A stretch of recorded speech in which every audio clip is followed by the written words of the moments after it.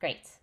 Okay, thank you so much. I'm really pleased to be here. It's really an exciting opportunity to talk about some of the work we've been doing and to talk about the different and to hear about the different ways that the pandemic, the COVID-19 pandemic, has impacted our social systems. And I'm really going to talk in particular about our educational systems. And I'm a psychologist, so I'm really looking at mechanisms of learning. So thinking about really specifically what kinds of ways might the anxiety and sort of the feelings of worries and pressure that are impacting students' lives, uh, and trying to think about how those might be impacting student learning. And I'm going to talk about sort of the sort of emergency moment we had when everything suddenly went online, but also insights, more broadly for learning context. So, as you, I'm sure, recall about the spring of 2020, we had this emergency moment where everything had to move online. Higher education moved online, schools, both K-12 and higher education, had to move to different sorts of online education. So I'm talking in particular today about the higher education at the undergraduate level, and we moved, very quickly to I say Zoom here, but different sorts of technology-based instruction at home. Much of it included synchronous Zoom lectures. So these were lectures that were very much like you would have gotten in the classroom, but they're online. And there are affordances there, right? You sort of have this some real opportunities in that you have access for many students. You have a way to reach students. Everyone has the possibility of engaging through chat or through, so it wasn't sort of the kind of place where you suddenly had no connection to students. Other ways that this was done was having recorded lectures, which were very often posted so students could engage with them at their own time. So this is a particular mode of doing online instruction. But as we know, this kind of opportunity also is the direction that many think education's going. So higher education has a lot of flexibility when it's offered in an online forum and an online platform. Many affordances with flexibility mix. So these have these sort of big implications. But at the same time, there also are concerns. At the moment when it was an emergency, we had the infamiliarity piece, but we also have, this concern that we want to make sure we keep higher order thinking going. We want very strong lessons, right? We want to maintain sort of a quality in this instructional practice. And so in my lab, we think a lot, Science of Learning lab at UC Irvine, we think a lot about higher order thinking in the 21st century. We want students to be doing, sort of the top of Bloom's taxonomy. For those of you guys who are familiar with this taxonomy, a lot of people use it in terms of thinking about quality of instruction. It was originally designed as a mode of analyzing assessment. But we think about, sort of memorization as this bottom level here. And, these as you go up the rungs, you're talking about more complex cognitive work. Now, we want complex cognitive work for our students, but our brains and the parts of our brains that are in charge of doing this complex work are also the parts of the brain that are involved with things like worries, thinking about the world, thinking about, the many demands on students. And so if you're at a moment of a pandemic or, other systemic things are going on for you, you may be really loading those resources. So mechanistically, we can think about executive functions as this brain region located in your frontal lobe that's involved in much of the higher order thinking that we do. And this is a limited cognitive resource system. We don't have unlimited ability to hold lots of things in mind and think about them and pay attention to one thing at once. So these are involved in controlling attention, keeping ourselves focused on tasks, inhibiting distraction. It actually takes work, right, to not attend to that flashing light or your dog barking or something in the other room, right?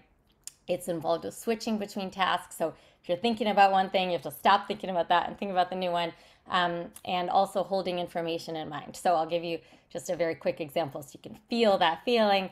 Suppose 5 days after the day before yesterday is Friday.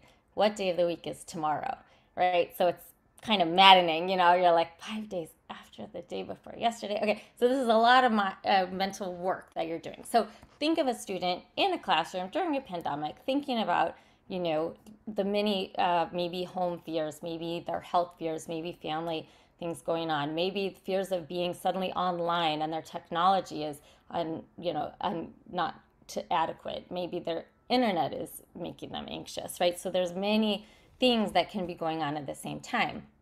Now, one more mechanism I'll throw at you is the idea of mind wandering. And this, of course, is something that we think about colloquially. We talk about zoning out, right? This is something you're probably all familiar with and hopefully you're not doing right now. And it's, very common. But cognitively, it's really an interesting phenomenon. We think it may do some things for us for creativity purposes, but it really does a lot for us for missing information when it's being put out in front of us. And so we want to think about, this is something that happens, but it's a mechanism that sort of, if we don't have your executive function sort of highly engaged, you can see this mind wandering happen, which might be reducing learning. So what we were interested in is thinking about inequities in anxiety and pressures and worries related to pandemic or related, but this has implications for our broader context in terms of the social inequities of anxiety and pressures, and looking at relationships to learning with mind wandering and a load of executive function as potential explanatory factors for what that difference is. So we wanted to know whether can an environmental or context factor lead to distress and systematic changes. Okay, and I know I'm actually running out of time, so I'll get to the data. So if we're talking about these kinds of systematic loads, we can think about this moving from distress to distraction. Okay, so I'll talk about two studies with undergraduates. We have a large undergraduate student bodies that were tested using survey data, and these are from public institutions and in California. And we have students these are coming from Hispanic serving institutions with high numbers of first generation students. So we have a pretty diverse population in the sample. And we gave a bunch of different measures to understand stress and anxiety relations and sort of their feelings in that moment. And we had them learn from an e-learning instruction. So this was a controlled video, so that way we actually knew what they were all getting as their inputs, right? And then we did assessments of their learning, and we assessed their level of mind wandering. And I will talk about that. But basically what we see, this is from the first study we did, and we see a very interesting large distribution. What you see here is the lighter color percentage of, these are the percentage of students who were a little bit worried but not too worried. The darker, as they get darker, you get sort of higher on the clinical scale of distress. And these very dark ones are very distressed. The sort of medium dark are much higher than we'd hope in an undergraduate population. And so this was from the first study that was collected in 2020. And actually, I'll show you in the second study that we ran, this was a much larger population that was run in the fall of 2021. You actually see these numbers are getting higher. So stress was going up in our student population. And importantly, these were systematic. So what you see on the left here, this is the same. These are the same numbers, in that stress, in that relationship, from not very stressed to very stressed, broken down by categories of students. So we have men versus women. So women were showing a lot more higher in that worry index. Latinx versus non-Latinx. You see Latinx students being at a higher worry level. First generation college students versus continuing generation college students.